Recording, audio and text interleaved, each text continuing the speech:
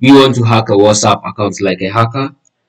Well, in this video, I'm going to take you through how you can hack a WhatsApp account like a hacker, and then at the end of this video too, I'm going to give you a vital way of also protecting your WhatsApp account from being hacked.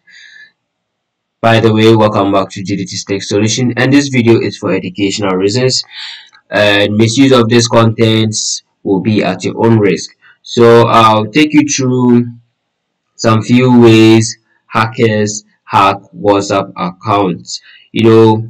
Hackers might use a technique called the MAC address spoofing to hack into a WhatsApp account. And so I'm going to explain and show you how they do this. So first, in order to hack a WhatsApp account, you need to understand the MAC address. And every network device, including smartphones, they have a unique identifier, which is the MAC, that is the media access control address, and this is used to identify devices on a network. So we're going to look at a spoofing, or how to spoof MAC address.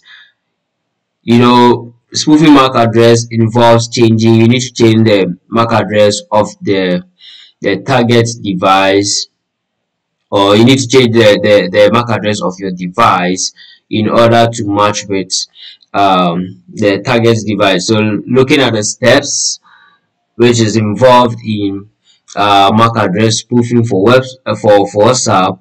First, you need to obtain the target's MAC address. How do you obtain the target's MAC address?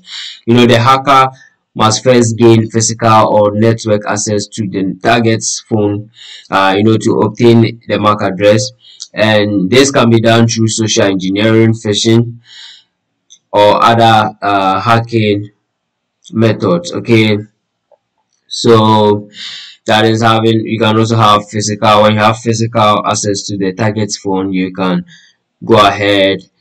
So for Android, you go to settings and go to about phone, and you'll be able to get the MAC address of the target device. And then the second step you have to do is to change the attacker's device MAC address.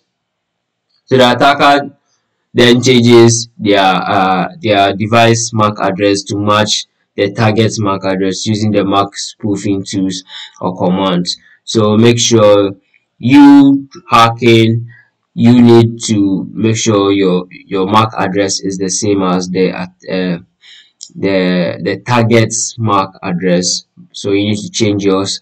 And then the third one is to install WhatsApp on the attacker's device. So then that is your device being the attacker. So you need to install WhatsApp on your device, and then you enter the target's phone number. So since you, the hacker, your device now has the same MAC address as the target's device, WhatsApp may not recognize the difference. Okay, now you're going to look at the fourth step, which is bypassing verification. So when WhatsApp sends a verification code to the target's phone, you being the attacker, you need to intercept or access this code. So how do you do this? Attackers use what we call phishing.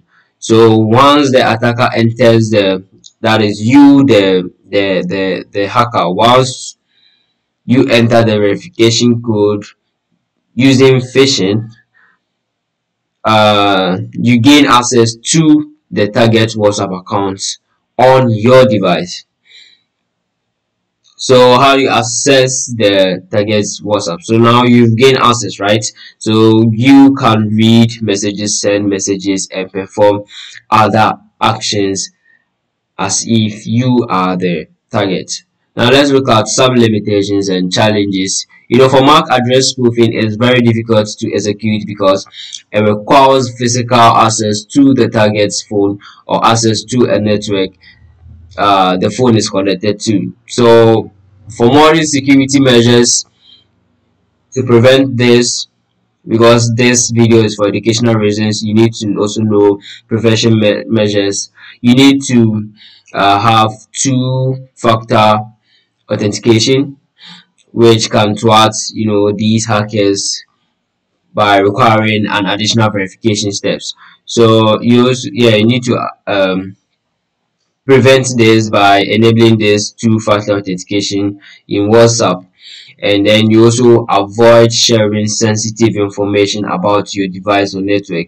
And then also be cautious of phishing attempts or suspicious activities on your device.